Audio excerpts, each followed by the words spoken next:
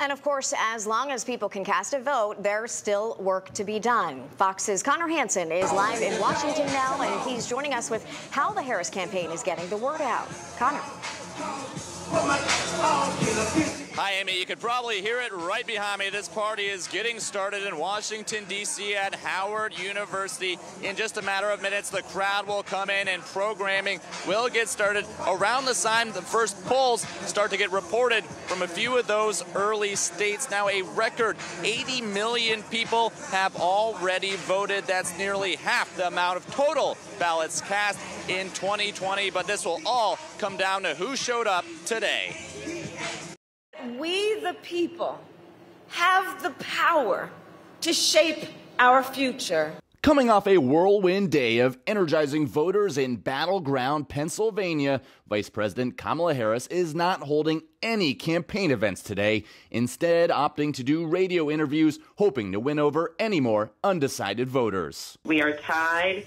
Every vote matters, and so I am working hard all day long, continuously, to get out the vote. There are two choices in this race, and it's about the direction of our country, whether we want to go backward or forward. Harris wants to be the first vice president in 32 years to be promoted to the Oval Office. I will work on your behalf as President of the United States to lift you up around dealing with, for example, the cost of living, bringing down the cost of groceries, the cost of housing. As part of that effort, her running mate, Minnesota Governor Tim Walz, making a final pitch to voters in Harrisburg, Pennsylvania. This will be won by 1 or 2 votes per precinct in places like Pennsylvania. This is a time when there's a privilege to live in this country and a responsibility. Get out and vote.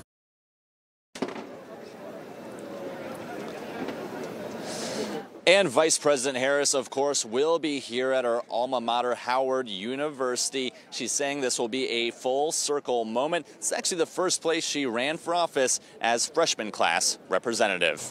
Back to you. Well, Connor, I know it is still early. It looks like some of that music is over with for now. Do you know when the vice president is expected to actually arrive? And do you want to speak a little bit about the security measures that you're seeing there?